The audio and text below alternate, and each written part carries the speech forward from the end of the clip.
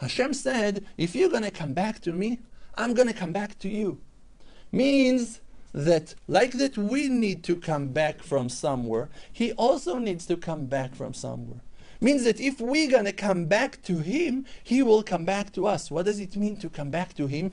And the main thing is, what does it mean that he will come back to us? We know that we need to come back to him because we messed up. We feel that we messed up. We remember that we failed. We remember that we could do something good and we chose to go to the other direction. We remember that we had a great opportunity to succeed and we ruined it with our own hands. We know that we sinned. We remembered. We know the rules. We know the halachot, the Jewish rules, the commandments. We know them. And we know that we failed in them. And therefore, we need to come back to him and to apologize and to fix.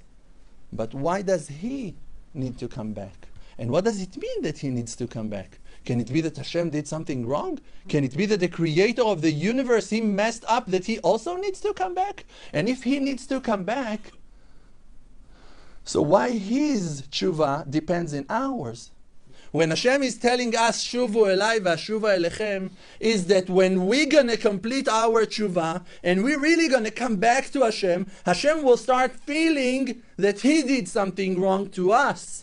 That he will get to that level of awakeness because of our tearing eyes, because of our new commitment to him, because of our love to the Almighty, that his Torah will be the most important thing for us in the world, that we will want to commit ourselves to him with a happy heart and a wishing soul, and even in days of struggles and days of poverty and darkness, no matter what, we want to do more and more. When we're going to impress him, going to touch his heart so deep, in such a great way, he will start feeling bad for causing us that thing to apologize, bringing us to that place of deep regret.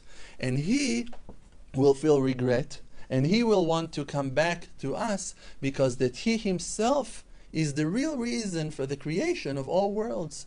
Because he's the one that started that wheel circling. He's the one who brought us down to earth. He's the one that minimized the moon. He's the one that exiled his children. He was the one that sent Adam and Eve with probably or maybe without enough guiding down to earth to survive over there and to deal with snake and more snakes that are all around the world today, multiplying.